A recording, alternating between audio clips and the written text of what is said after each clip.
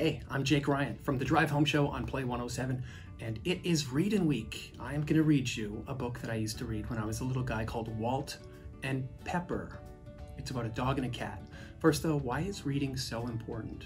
Reading helps you discover yourself. It improves your focus and your concentration. It improves your emotional health. It enhances your memory. And it's a great source of motivation. It also expands what you know and makes you smarter. So next time you pick up a book, think about those things. Walt and Pepper by Liesl Wheel. Walt lives across the street from Pepper.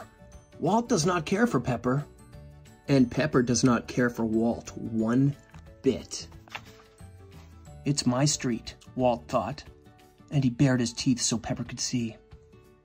Pepper glared back at Walt. It's my street, and he showed his sharp nails. I'll chase you off my street, Walt growled. Right up a tree, so you can't get down, you big blob. Big blob, that's pretty funny. I'll chase you, you big good-for-nothing. Till you wished you were small enough to hide in a mouse hole, Pepper hissed. Just you wait, I'll bite your ear off, Walt snapped, looking mean as he could. Just watch yourself, I'll scratch you all over, Pepper hissed, making his fur stand on end. Walt and Pepper certainly looked like enemies. Every day they made mean faces at each other.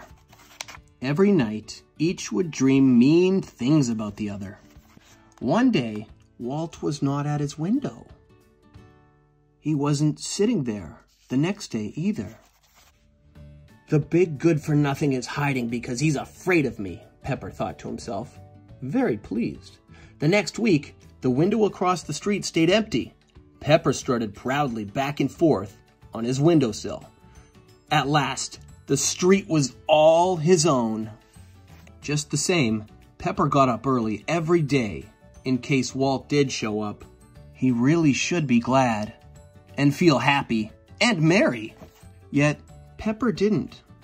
He didn't enjoy his favorite catnip anymore either. I don't know why Pepper looks so sad, the boy said. I don't know why Pepper is so listless, said his mother.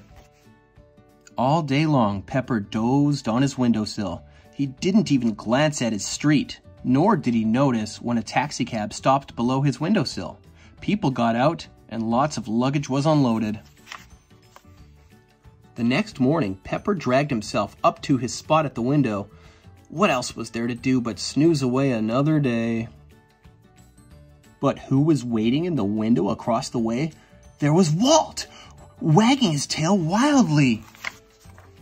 It's my street, Walt growled over, making a funny face. It's my street, Pepper hissed back, though it sounded more like a happy purr. Now they were friends just playing a game. Thanks for watching Walt and Pepper.